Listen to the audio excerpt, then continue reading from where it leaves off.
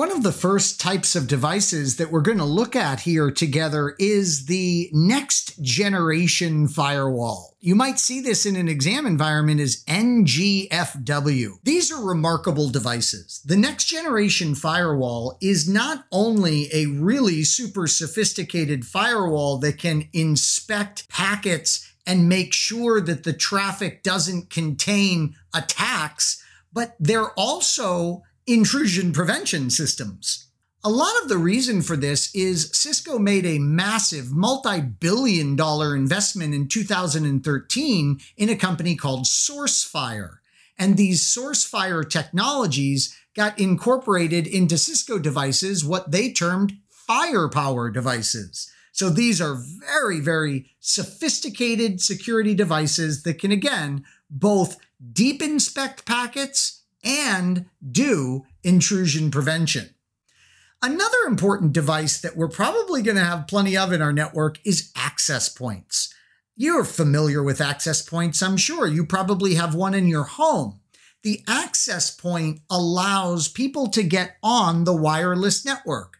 Think of it kind of like as the layer 2 switch for the wireless network. Instead of wired connections that we're plugging into our switches, we're going to be utilizing the Wi-Fi signal in order to make a connection to the wireless access point and then the network resources beyond.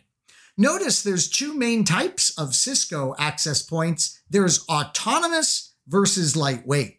Autonomous access points are so sophisticated that they don't need any other device to start doing their job.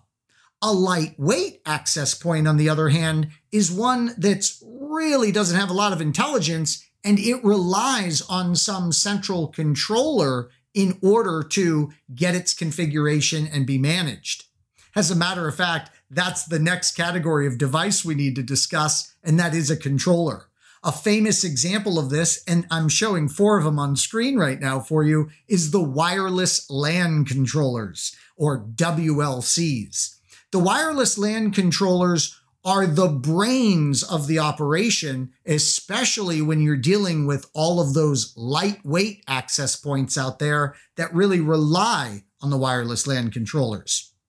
Cisco's been really hard at work in management software and even software-defined networking, where the management software can, with a few clicks of the mouse, redesign the network. And the premier product that does that for us is called Cisco's DNA Center. DNA, by the way, stands for Digital Network Architecture.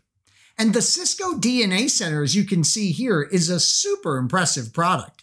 Notice across the top, it's going to allow us to point, click, and design our networks.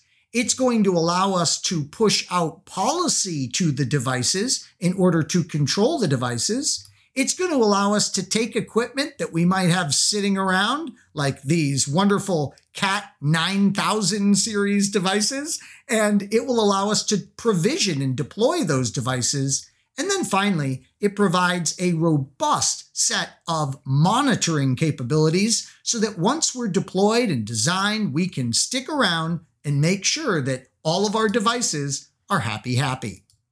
Next up, we have our endpoints and our servers. We certainly can't forget about these wonderful devices in the network. It's, in fact, a big part of the reason we're working so hard on building an awesome network.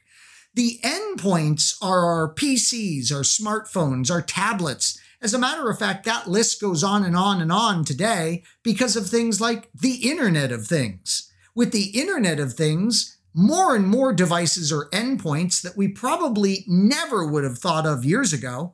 For example, my smart lights in my home office, they're now considered endpoints. The refrigerator here isn't smart yet, but my thermostat is an endpoint. Yeah, so more and more endpoints all the time. When it comes to servers, there's a wide variety of them. Windows server, there's Ubuntu server from Linux, there's Unix servers out there. So plenty of different server operating systems. And guess what? There's plenty of different server, goals. You might have a file and print server. You might have a web server. You might have a database server. So plenty of those in our networks as well. So if you take this video and the video before it, these are some of the devices that we're going to be looking at in great depth in the CCNA, especially those routers and switches and multi-layer or layer 3 switches.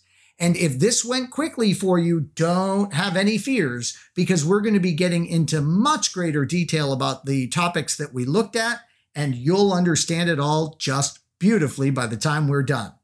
Thanks so much for watching.